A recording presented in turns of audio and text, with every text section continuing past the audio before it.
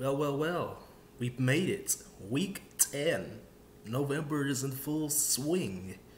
And we're getting on close to Thanksgiving, getting on close to big rivalries and stuff like that. We already got a big one for you Friday night. First off, there is the Miami Hurricanes taking on NC State, but I mean, who cares about that game? We're talking the number 9 team in the country, the BYU Cougars, Zach Wilson, Heisman candidate, going up against the number 21 ranked Boise State Broncos. Boise State started their season a couple weeks ago, as we know.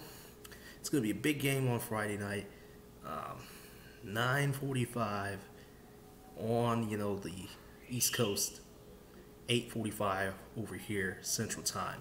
So there's that. Then we get started on Saturday, which is crazy, right? Guess who's back too? On Tuesday night, Tuesday, Wednesday, Thursday night, you got the MAC back in action. Friday and Saturday night, you got Pac-12 action. We'll talk about the Pac-12 in a minute because there's a lot going on at the Pac-12. A lot going on. First off, to start off on Saturday, we got a ranked Liberty team taking on Virginia Tech. What? What is this sorcery? Very, very surprising to see this team even ranked. Honestly, still surprised to see them in the FBS in the first place. But the Liberty Flames are indeed ranked. They did beat an ACC team this year in Syracuse. That's Syracuse. So that's nothing to be writing home about. Meanwhile, the number 18 team in the country, the SMU Mustangs, go up to Philadelphia to take on Temple. Should be interesting. You'll see, SMU has kind of lost their way ever since getting pretty much pounded, by Cincinnati a couple weeks back. I'm expecting a good game up there. But keep your eyes on the 3 following games. Of course, you got Arizona State taking on USC. Herm Edwards and his Arizona State Sun Devils are heading up to the Coliseum at 9 in the morning Pacific time. That's right, Pac-12 after breakfast, baby. It's all for big noon kickoff, let me tell you. So it's going to be very fun. First time seeing Pac-12 all season long. And, it's just going to be one hell of a game. Let me tell you. It's going to be one hell of a game. As there's something in the background here. Not sure what's going on. Hold on.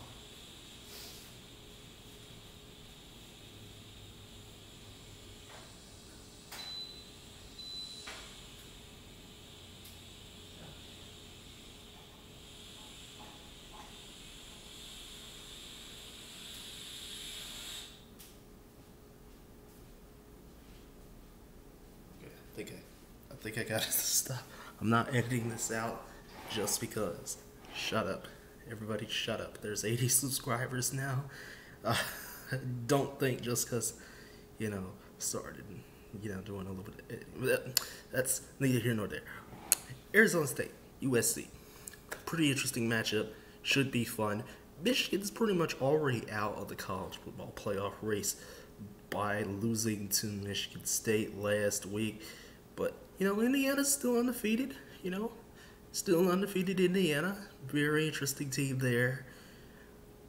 And, that team's a lot of fun to watch, There was a bizarre play last week, as we know, with them and Rutgers.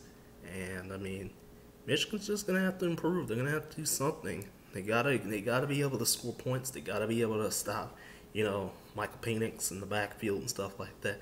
They just got to stop Indiana in general, So that's going to be interesting. Of course, my Texas Longhorns are back in the rankings. Don't know why West Virginia is not in the rankings. But nonetheless, the Longhorns are in the rankings once again at number 22 in the country. And,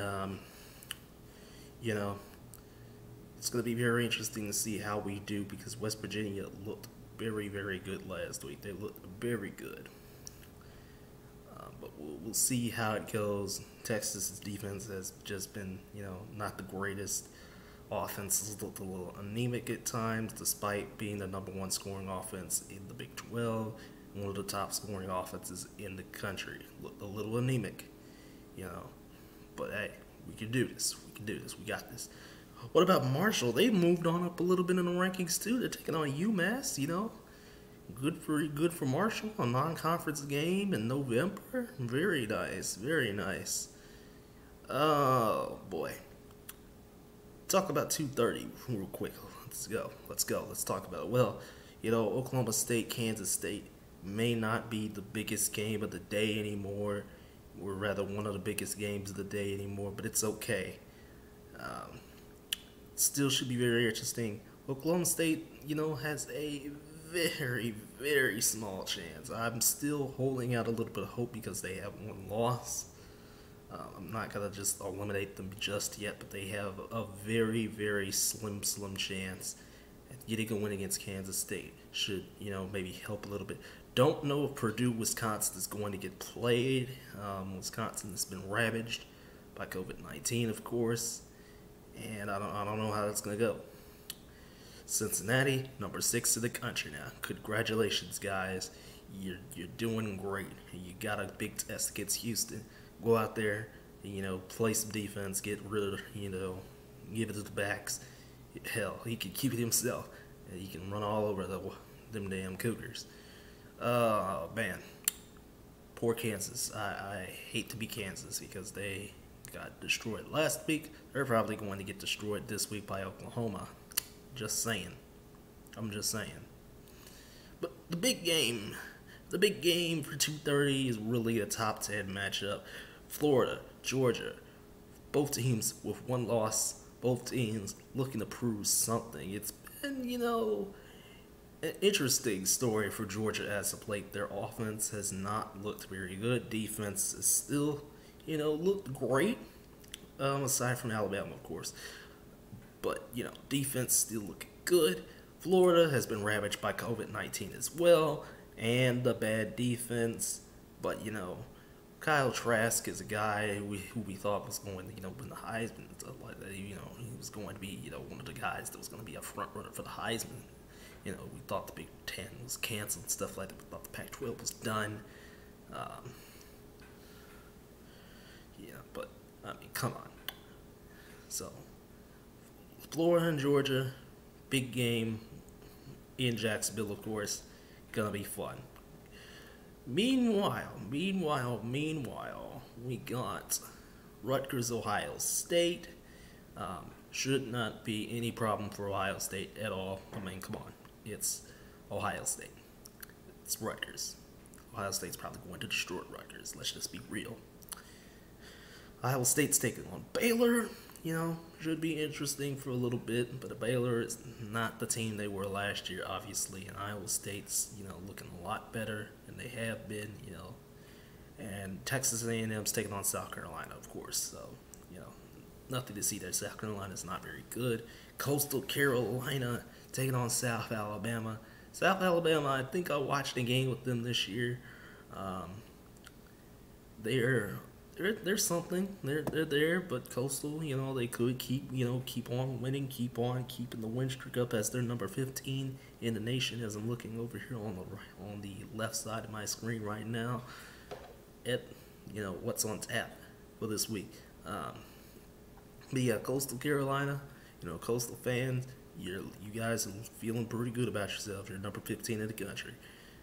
So, what about it? What about these two big games? Pac-12 is back. There's some Pac-12 after dark involving those two Washington schools, of course. Those are going to be fun. Stanford, Oregon. Let's talk about that first before we talk about the real big game of the night. Tyler Stouts. I believe that, or however you say his name. Tyler Stouts. I don't know how you say his name because his name was pretty difficult. I was like, who is this guy?